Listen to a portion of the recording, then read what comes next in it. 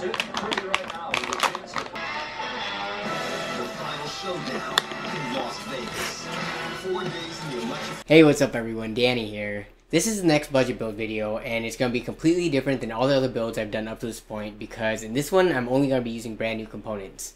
This is something that's been requested a lot ever since I started the channel, but I've been putting it off because the price performance in the used market is just way better.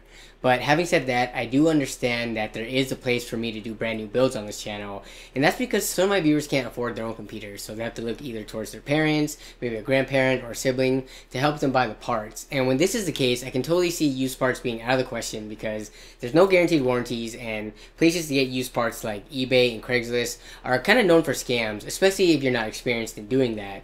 So when the money's not in your hands, I can totally see you having to gravitate towards only new parts so that you can minimize the risk. So with that said, we're going to try to start doing more brand new builds on the channel, and we're going to start with this one. So let's see how my deal hunting does when I'm only limited to brand new parts.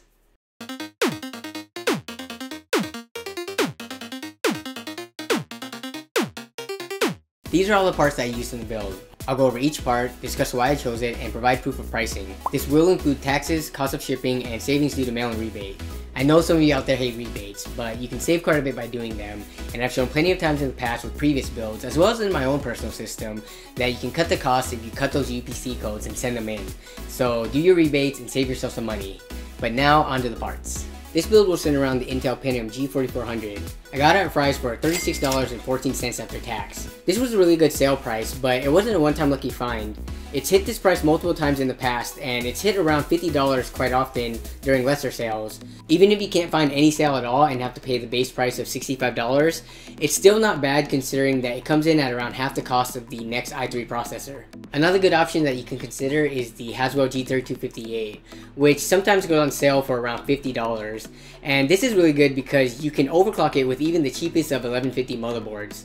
Technically the G4400 is locked, but it can unofficially be overclocked if you have a certain flash Z170 motherboard, but we'll save that topic for a future video.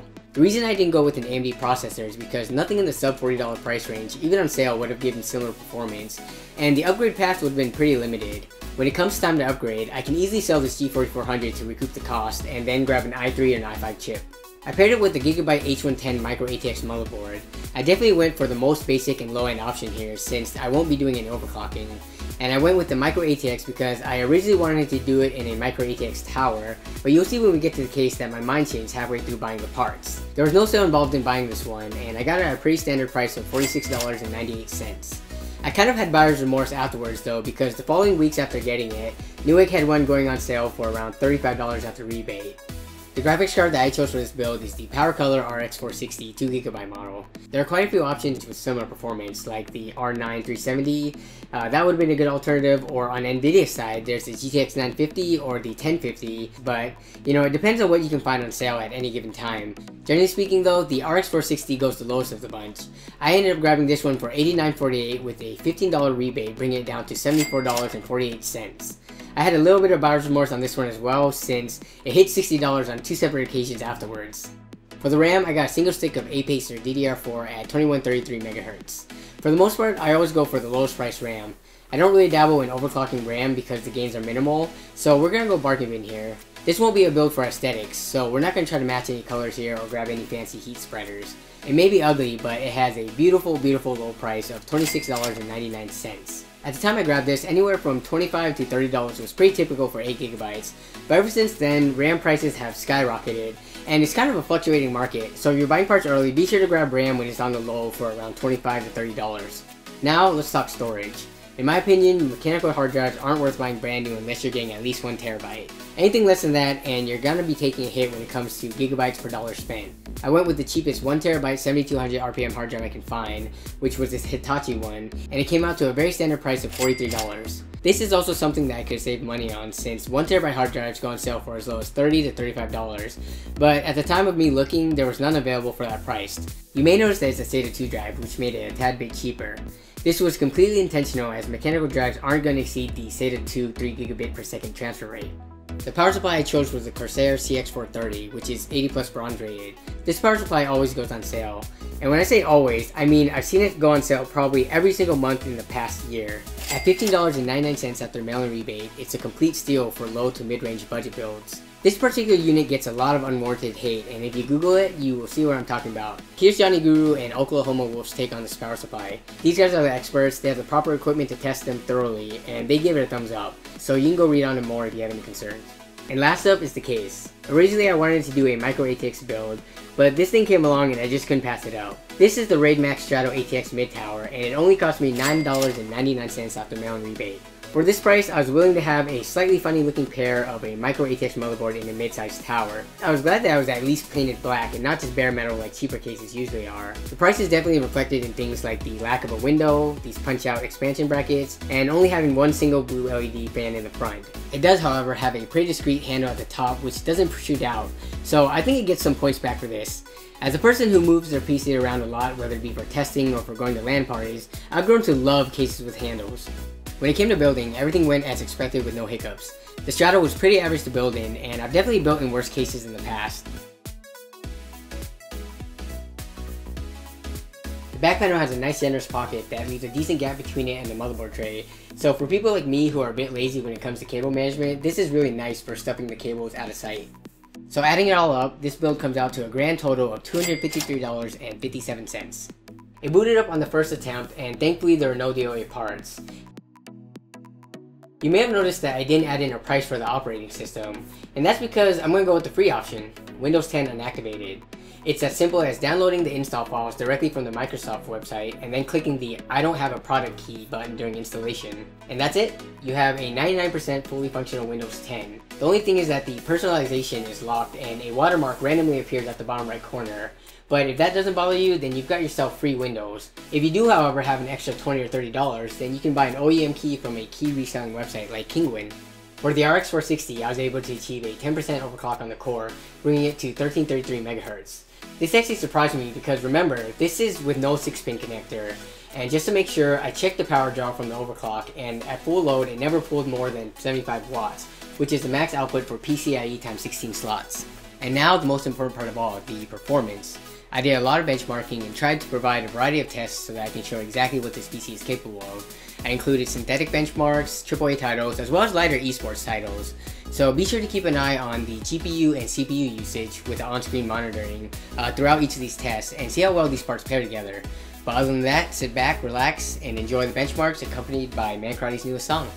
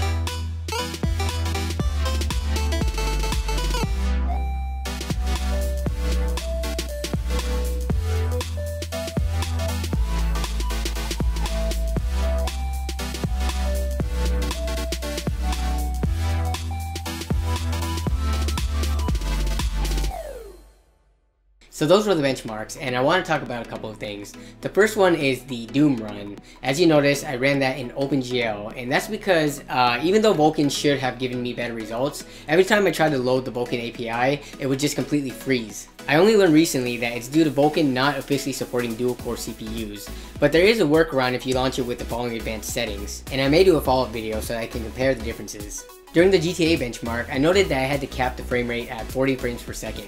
If I didn't do this, the G4400 just couldn't keep up, and there was horrible stuttering as well as object loading issues. Capping it made it really smooth as seen in the benchmarks, and you know, it wasn't 60 frames per second, but it also wasn't dipping any. It stayed at a constant 40 FPS, which was really nice. Overall, I'm really happy with the performance of this build, considering how much I paid and the fact that it was made with all brand new parts. Anyone looking to recreate this build or something similar should be able to push the price around the $300 mark pretty easily. And if you're patient like me and love to deal hunt, then you should be able to push even further down to like around $275. You know, if I can do it, then you can do it. But yeah, that's gonna wrap it up for this video. So if you enjoyed it, be sure to leave a like. And if you're new to the channel, feel free to check out the rest of my content. And if you enjoy what I create, then consider subscribing. But let me know down below in the comment section, if you had more budget for this build, what would you get first? I'm personally leaning towards an i3-6100 upgrade or a 250GB SSD. I know the SSD is not going to give any better, you know, benchmark performance, but it would be nice just to have for the quicker boot times as well as the quicker load times for daily use programs. I'm kind of stuck between the two, and I want to know what you guys would do, or if you would, you know, spend money on something else altogether. Other than that, I just want to thank you all for watching, and this is actually going to be the last video for the channel for the year 2016. The next video will be next Sunday, and that's going to be the new year. So I look forward to seeing you in that video. But yep, that will be it for this one. Bye.